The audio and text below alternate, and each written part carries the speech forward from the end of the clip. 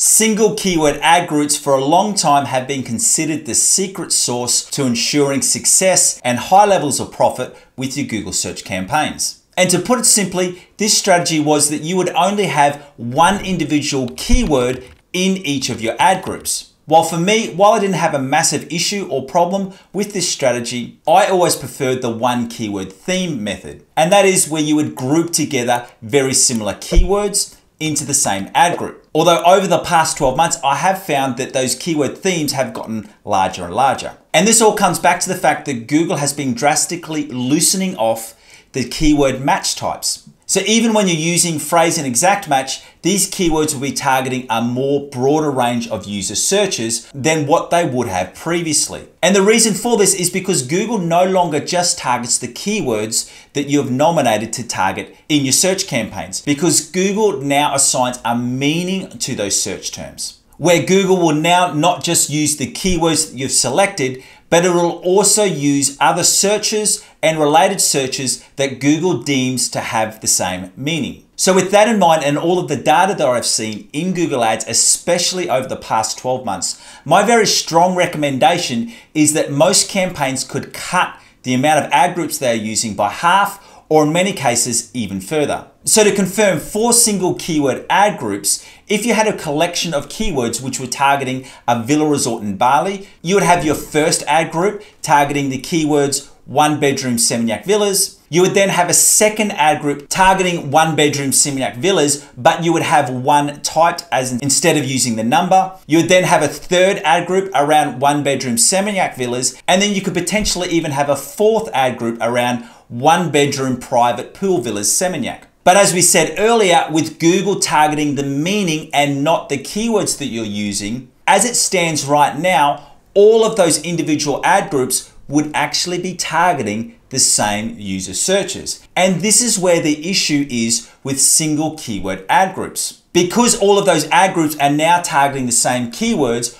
optimizations that you make, like adding in a negative keyword or adding in different ad copies, if you add them into one ad group, those changes are not going to be represented across all of those different ad groups, meaning that the reason for why you added those optimizations, like changing up the ad copy to increase your click-through ratio, or adding in extra negative keywords to filter and refine the searches that your ads are being triggered for, are going to be undone because Google will then target those same user searches in those different ad groups. So right now, I want to take you through the new structure that I would recommend. So with the single keyword ad group method, as we said before, you would have 4 different ad groups, with this first ad group targeting one bedroom Seminyak villa, the second one targeting one bedroom Seminyak villa, with the difference being the spelling and not using the number. And then you could also have one bedroom private villa Seminyak and one bedroom pool villa Seminyak. But as I said before, if we went through and added in some extra optimizations to this ad group, so ad group 3 targeting one bedroom private villa Seminyak, those optimizations wouldn't carry over to this fourth ad group being the one bedroom private villa Seminyak. So the changes that we made in ad group 3, because Google is still then targeting or triggering your searches for the same search terms,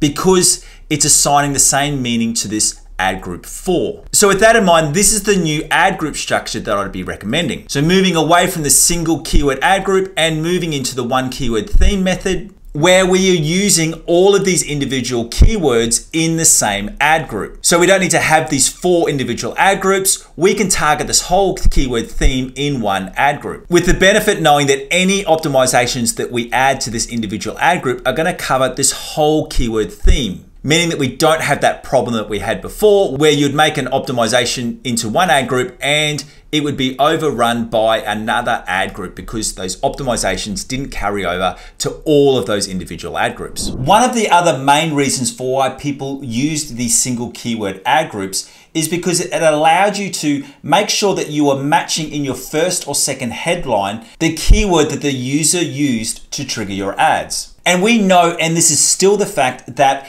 if a user sees the keyword that they used in the first or second headline of your ad copy, it's much more likely that they are going to click on your ad. Because just imagine if you're doing a Google search of cheap flights to Japan, you are more likely to click on an ad which says that exact keyword cheap flights to Japan in the first or second headline. And the good news is that this is still very, very easy to achieve using the one keyword theme method. So you don't need to use the single keyword ad group theme in order to achieve this result. And let me show you how you can do this. And the way that you achieve this is by using dynamic keyword insertion in your responsive search ads. So when you're in the ad section, go into an ad and click edit. And you can see from here is the collection of keywords that we're using all around the same theme. So waste skip bins, skip bin hire, Brisbane skip bin hire. And by using this dynamic keyword insertion, you can see that regardless of what search term the user uses, so I've pinned this into position 1. So look at this first headline in here, is that will dynamically change dependent on what the user uses. So if they use the term Brisbane, it'll show Brisbane skip bin hire, or if they just search in skip bin hire, it will show it in there. And the way that you use dynamic keyword insertion, if you're unsure, you just use the brace or the squiggly bracket,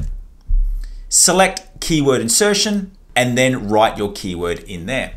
So remembering, all you need to do is to use that brace or that squiggly bracket in here, and that will bring up this keyword insertion option. So if you're running search campaigns in Google Ads, you should go through and update your Google Ads campaign to fall in line with the changes that Google has been making to its platform over the past 12 months. Remembering to do away with those single keyword ad groups and change over to the one keyword theme method, using that dynamic keyword insertion in your ad copy so that you can still include the user search terms in those first headlines of your ads. Once again, thank you for joining me. My name is Aaron Young and I'm your 15,000 hour Google Ads Master. And right now, just before we go, I want to give you a free gift to help you with your Google Ads campaigns.